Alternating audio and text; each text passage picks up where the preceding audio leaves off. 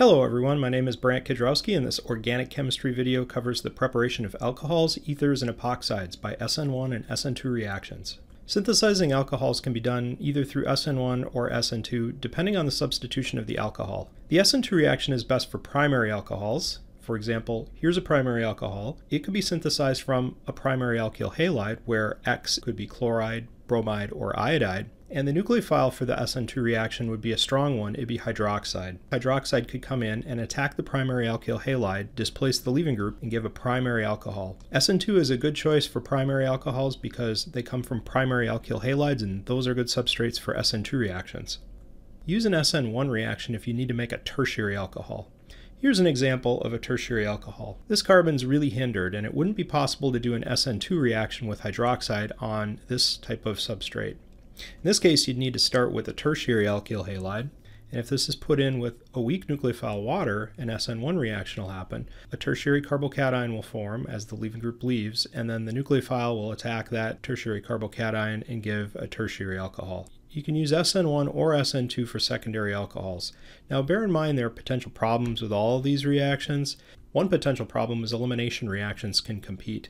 This is a big problem with SN1, but it can also be a problem with SN2 as well. SN1 reactions will generate mixtures of stereoisomers if the reaction is occurring at a stereogenic center. That's a problem if you're trying to make a chiral alcohol. We'll work some practice problems on this slide. We'll start with the upper problem. This is a primary alcohol, and primary alcohols can come from primary alkyl halides. This is the bond we'll need to form here. This is a good substrate for SN2 reactions because primary substrates are not very hindered. And therefore, for SN2, we're going to need a strong nucleophile. We're going to want to bring in hydroxide. Then the alkyl halide brings in all the atoms on the right side of the molecule, all the carbon atoms, and a leaving group. For the lower structure, this is a tertiary alcohol, and tertiary alcohols can come from tertiary alkyl halides. We'll be forming this bond in the reaction. And this is a good candidate for SN1 because tertiary alcohols come from tertiary alkyl halides, and tertiary alkyl halides are good substrates for SN1 reactions. So we'll need a weak nucleophile here. In this case, we're going to bring in water as our nucleophile, and our alkyl halide here will just be all of the carbon materials with a leaving group, and we've just picked bromine here.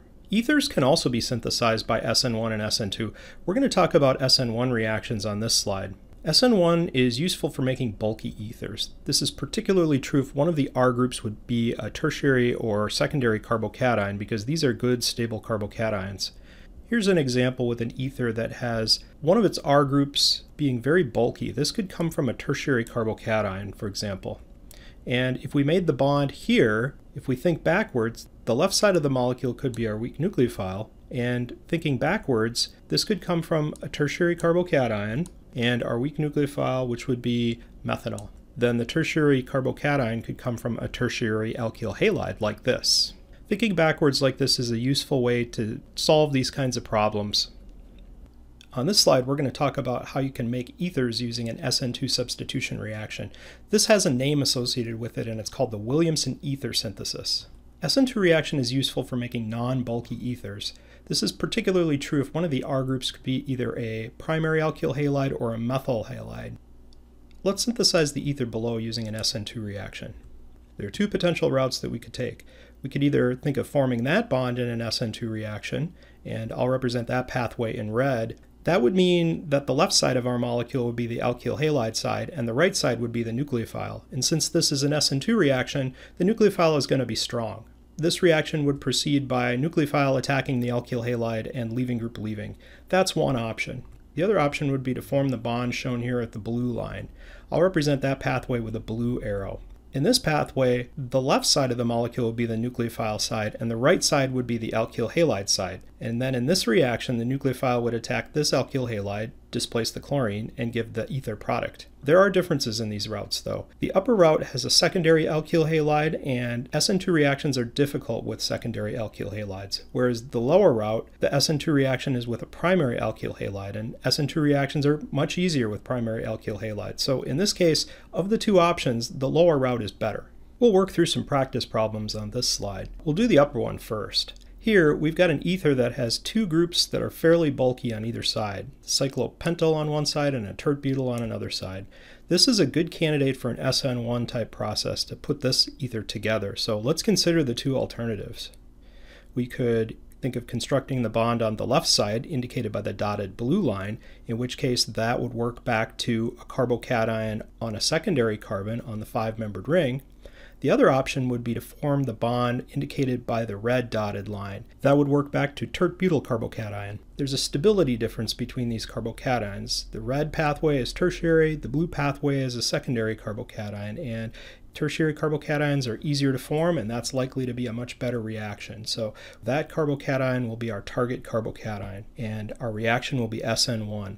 Since we're doing an SN1 mechanism, we're going to need a weak nucleophile, and the nucleophile needs to be the left side of our molecule, so it's going to be an alcohol on the 5-membered ring shown here. The alkyl halide needs to produce a tert-butyl carbocation, and that could be the tert-butyl chloride molecule shown here.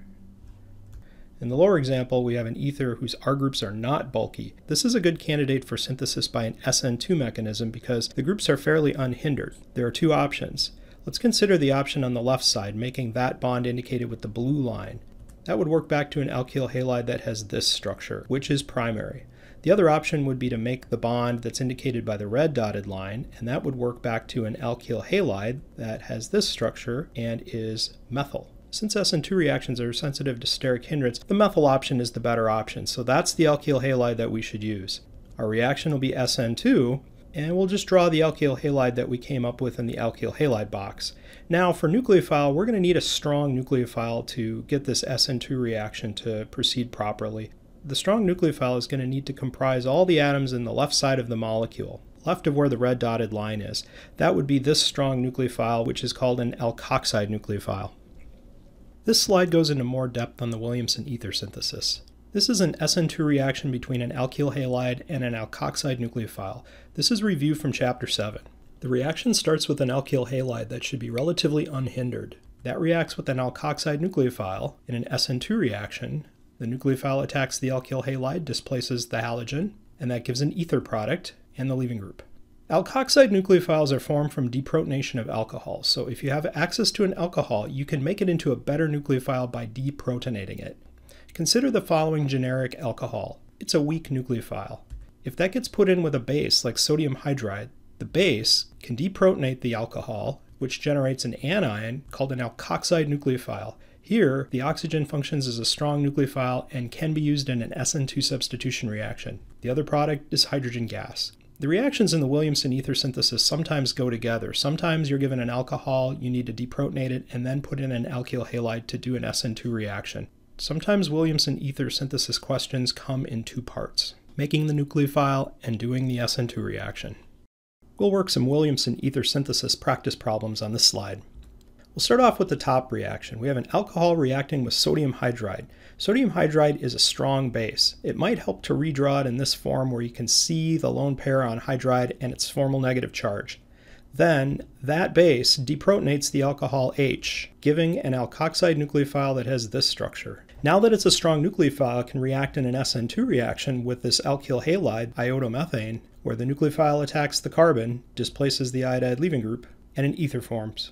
In the second reaction, we have to think backwards back to what would be a reasonable starting material to start with. In the second step, we're told that we use ethyl bromide as a reagent. The ethyl group is highlighted here in the starting material. If we look, we can find the ethyl group in the product. It turns up there. That suggests that we need to make the bond between the oxygen and the ethyl group, and that the oxygen species, our nucleophile, will be the larger of the two pieces. This structure could come from the following alkoxide nucleophile through reaction with the alkyl halide shown in an SN2 reaction. We just need to draw the corresponding alcohol that it would come from via deprotonation with sodium hydride, which is the alcohol shown here. The next slide covers synthesizing epoxides by an SN2 reaction. When a molecule has a leaving group and a hydroxy group on adjacent carbons, epoxides can form through something called an intramolecular SN2 reaction.